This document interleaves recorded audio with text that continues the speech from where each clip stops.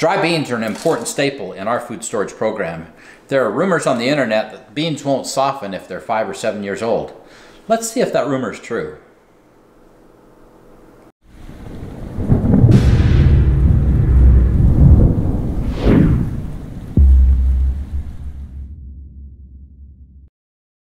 Hey, I'm Jonathan. And Kylene Jones, and we are the Provident Preppers.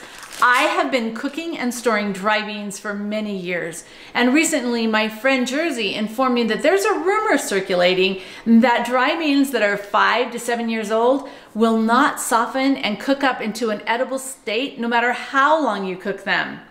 This was quite interesting to me. So in this video, we're gonna cook up some beans that are 18 years old. Watch the video and you tell me, will 18-year-old beans cook up and are they edible? We'll see. So today we are going to tackle the rumors that are circulating that dry beans will not soften up after 5 to 7 years. And I'd like to thank Jerzy, my friend, for bringing this to my attention. He said that what he has heard online is that pinto beans are nearly impossible to cook or eat after 5 to 7 years of storage. They become so hard that no amount of cooking or pre-soaking can soften them to an easily edible state. I took this challenge. This is for you, Jerzy. We took 2 cans of pinto beans that we had in our own personal food storage that were dated December 2002, which would make them about 18 years old. When we first opened up the 2 cans of dry beans, we noticed a sweet metallic smell. That is very typical of foods that you have stored in number 10 cans, so I'm not at all concerned about that. If you look at the beans right now, you can see that the quality of the beans looks really pretty good for being 18 years old. Before we did anything else, we sorted the beans, which means that you take out the broken beans or discolored beans or some of the rocks or little pebbles that you might find in there so that you've got a clean, good supply of beans to start with. And then I rinsed the beans really well and covered them in bowls with water. You'll need to add at least 3 inches of water above the beans because the beans will at least double when they are soaked. It is interesting to note that those 2 number 10 cans held 100 servings of beans. That's one of the reasons why beans are such a good storage food, because you've got a lot of food packed into a very small amount of space. And then I add 1 teaspoon of baking soda to each one of the soaking bowls. Baking soda does a really good job of helping to soften those old beans, so that is one trick you're going to want to remember. Normally I allow my dry beans to soak overnight, but I wanted to accomplish all of this within 1 day, and so I only let the beans soak for about 4 hours, but you can see that they have just about doubled in size. The first thing you want to do is pour off that soaking water. It helps to actually reduce gas, so in our family, I make sure I always dump off that soaking water. You don't have to. I just feel like it produces a better product. So I always dump that soaking water off, and then I cover it with another 3 inches of fresh water. And I put a little bit of olive oil in, or any kind of fat will work, but that just helps to reduce the foaming. Now, an Instant Pot is one of my very favorite ways to cook dry beans because it just makes it incredibly easy. You just push the button that says bean and chili, and it cooks and does all the work itself. For those of you that don't know, an Instant Pot is an electric pressure cooker. If you check out the description of this video, I will put a link to it, but it is definitely one of my favorite tools for cooking food storage in my kitchen. The next method we used for cooking the beans is in a stainless steel stovetop pressure cooker. This could be used outside in an open fire, like on a rocket stove or on a propane stove. I just happen to use it on my stovetop, but pressure cooking does a great job when it comes to cooking dry beans. We cooked another batch in a slow cooker set to high, and we cooked another batch in a Dutch oven on our propane Camp Chef on our back patio. And our last method was a form of retained heat cooking. Sometimes during a crisis, fuel will be very limited and it becomes precious. And by using retained heat, you can cook more using less fuel. In this thermal cooker, I just put the beans and some water and a little bit of oil and brought them to a boil on the stove top. And then I transferred that pot to the insulated container. And then I always like to add an extra towel or baby blanket or something to the outside to increase the amount of insulation. This method takes about 4 times as long to cook, but it also uses significantly less fuel. If you click the card in the corner, it will take you to an article that we have written on retained heat cooking that explains this process a little bit better. Now let's talk about tips for success, because when Jerzy told me that this was out there, my first impression was, oh, they just don't know how to cook beans, because it's really easy if you do understand how to cook them. So let's review some tips. It's important to take time to prepare the beans before cooking.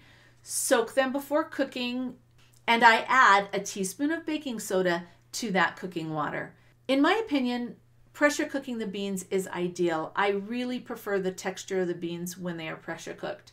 Don't add any salt or any acid like tomatoes until the beans are completely soft. So you cook the beans, and once they're soft, then you turn them into whatever delightful recipe you want to.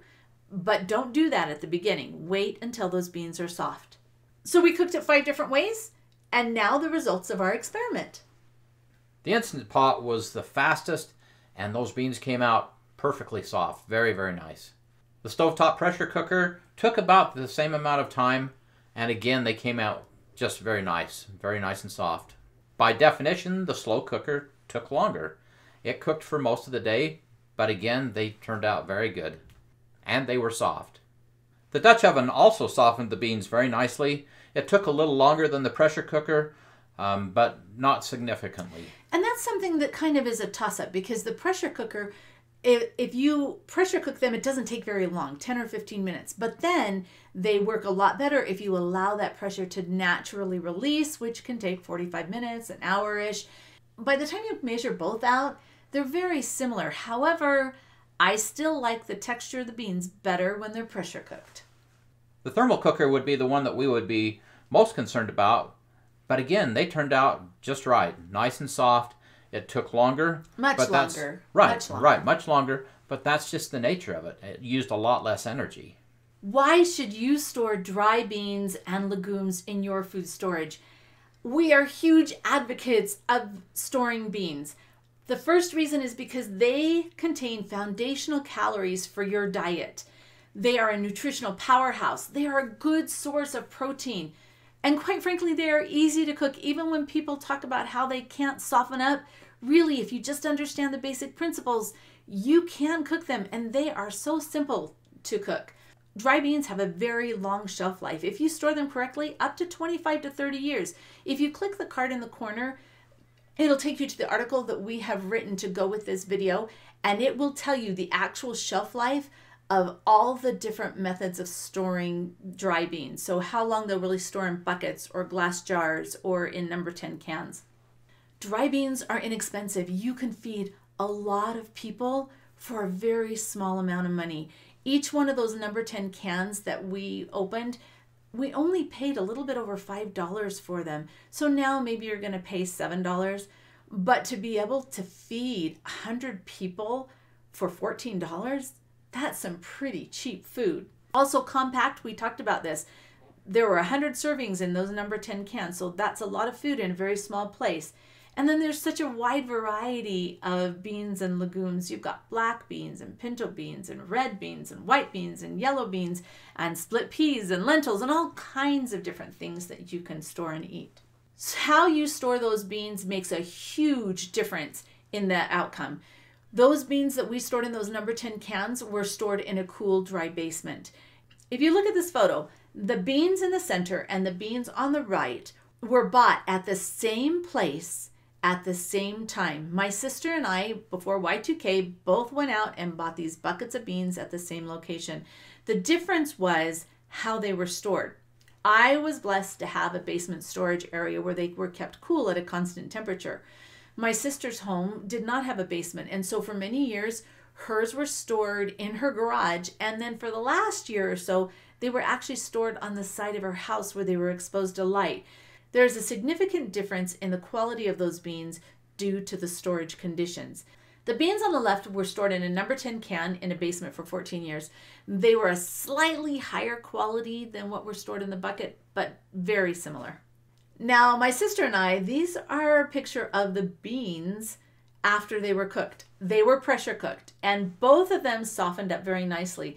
The beans on the left were the pinto beans that were stored in our basement. The beans on the right were those that were stored in suboptimal storage conditions. They were bitter to the taste, and the texture was funky. I would say that they were not edible. John disagrees with me. If I was really, really hungry, I would eat them. They weren't real good. I tasted them. But certainly, if you have the ability to store them well, it's going to pay off for you. Yeah, much better. Store your stuff right. Do the very, very best that you can and rotate them, because, man, I want to eat those beans on the left. I'm going to skip dinner if I have to eat the beans on the right. So, to answer Jerzy's question, are beans edible after 5 to 7 years of storage? Absolutely. The beans in this bowl were cooked on the propane Camp Chef out on the back patio in that Dutch oven. I blended them and added a little bit of salt, and they are absolutely delicious. Now, the fresh tomatoes and chives from the garden help that out a little bit, but definitely edible. These are the beans that were cooked in the Instant Pot. Once they were soft, I poured off some of the liquid, added all the different ingredients for my chili recipe, and allowed them to slow cook for a while in that Instant Pot. And a few hours later, we had some amazing chili. Yes, 18-year-old beans. Yes, delicious.